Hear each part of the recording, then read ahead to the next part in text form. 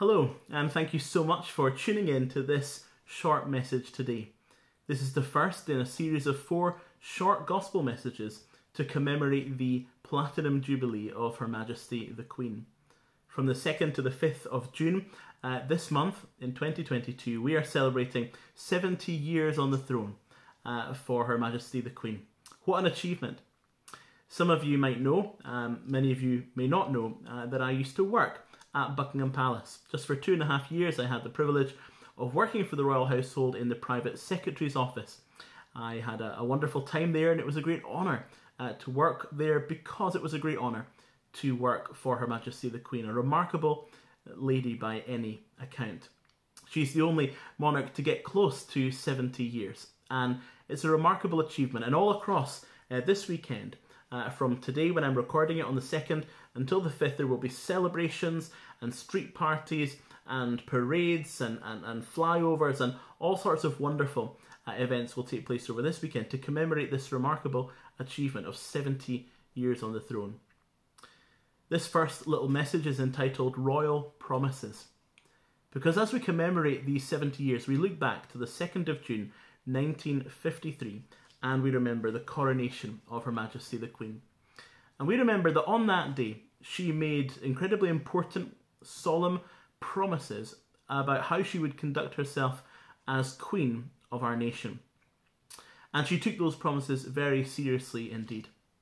When she had made the promises, she concluded those commitments by saying this: "The things which I have herebefore promised, I will perform and keep. So help me God. So help me God." She realised that she was making these promises before Almighty God, and she took that very seriously and has done until this very day. She was making these promises before God, and she was very conscious that she would need His help, to be an effective and faithful monarch. Well, she has tried over 70 years very seriously to keep to these promises, and we're grateful as her subjects for how faithful she has been to those promises. She knew she was making them before God. Well, the very next thing to happen in the coronation service after she had made those promises was that the Queen was presented with a copy of the Bible. She was presented with a copy of God's Word. And the individual who presented that Bible to the Queen said these words: "We present you with this book, the most valuable thing that this world affords. Here is wisdom. Here is the royal law. These are the lively oracles of God." Well, it's perhaps slightly antiquated language, but the Queen understood what was being said. That this book is not just any other book. This book is a message from heaven to earth. This book is the Word of God, and not only is it true, not only is it trustworthy, but it's living. It's alive. It's not a dead book. It's not simply a dusty historical document. This book is alive, and its message is relevant for today. The Bible is God's living word, and it is true, and it is alive. You know, the Queen was making very serious promises, solemn promises before God and before the nation that day, the whole world watching.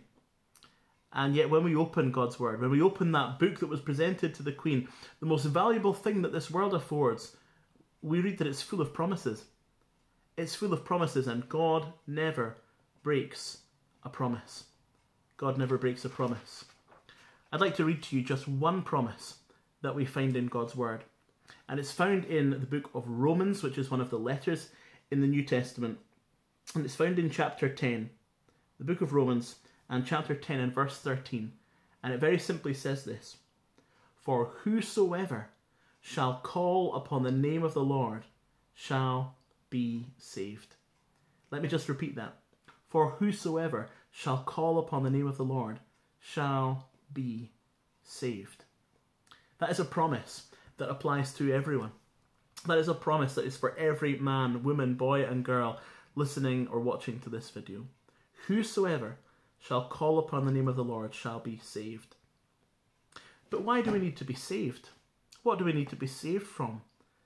Well, you know, the Bible, this book, which is the lively oracles of God, which means that the living Word of God, this book makes it very clear that everybody, without exception, is separated from a holy and just God because of our sin.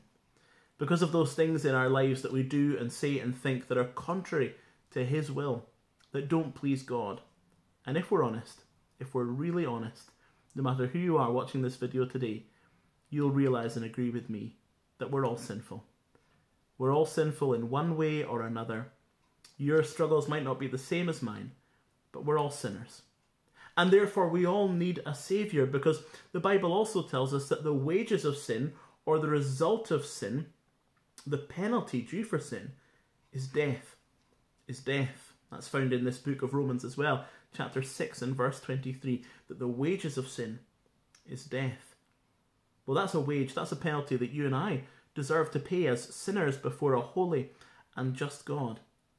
And yet God, in his love and his mercy, has provided a way for anybody to be saved from their sin by placing their faith and trust in Jesus. Because Jesus was sent, his one and only Son, to this world with one express purpose: to die on the cross. Yes, the Lord Jesus Christ came to do many things. He provided the world with teaching which has revolutionized society, and he performed amazing miracles and healed people and restored sight to the blind. But over and above all of this, his one mission was to come to die. And as he died there upon the cross, the Lord Jesus, who had never done anything wrong, the perfect, pure Son of God, was paying the penalty for your sin and for mine. He was making it possible there on the cross that you and I can be forgiven of our sins today if we will trust in him and take him as our Lord and as our Saviour. Many bowed the knee before the Queen on that day back in 1953, recognising her for who she was as their sovereign and monarch. Will you bow the knee today?